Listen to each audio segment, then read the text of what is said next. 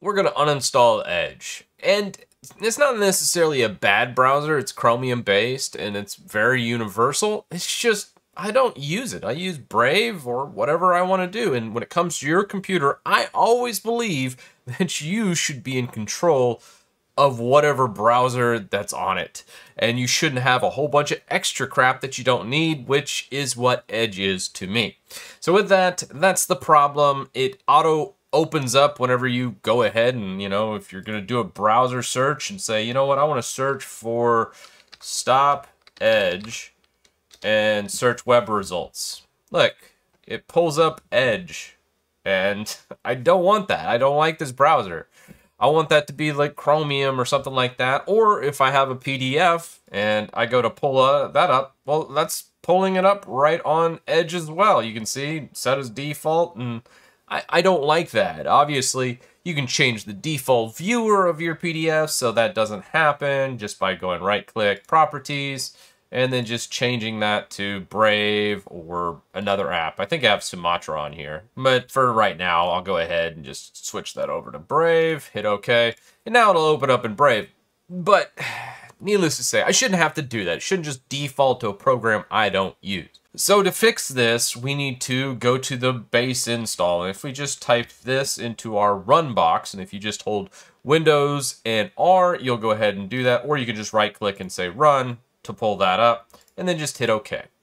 This is the same across all Windows installs, Windows 10, Windows 11. Then you want this number and installer. This is the setup program that's installed for this version of Edge. And everyone runs a different version, so I have to show it in this manner. So then we just take this, copy it, and then we're going to just launch into our PowerShell with admin or whatever it might be. And you can just do CMD to get to command prompt is what we need. Right click to paste that in. And then we need this little addition right down here. And we just want to run the setup with all these tags. Paste it in, hit enter, and we forgot a quote. So we'll come back, put our quote in the front and all the way right here, and that should get us to where it needs to be.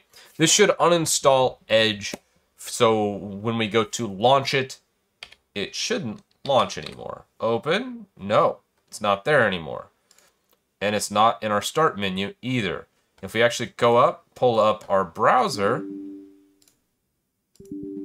it doesn't exist. So we actually have uninstalled and removed Edge just that quickly. We didn't even get a prompt or a success.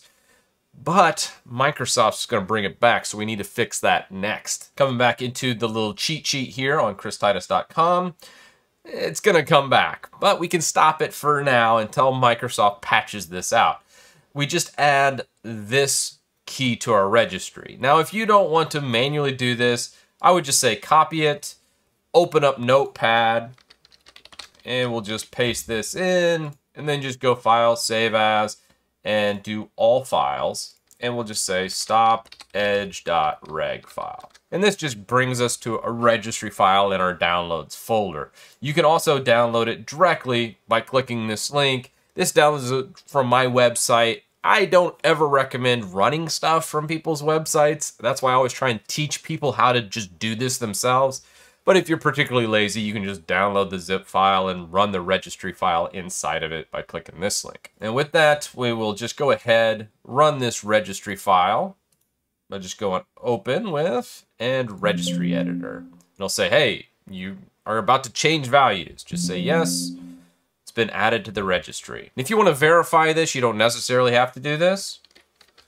We can just do a simple reg edit, come into this. Now, by stock, you won't have this key Edge update because what I'm doing here is creating a key that says, hey, I'm still on legacy Edge from the Microsoft Store that isn't part of Chromium, and I don't want Chromium's Edge. And they're going to take this workaround off.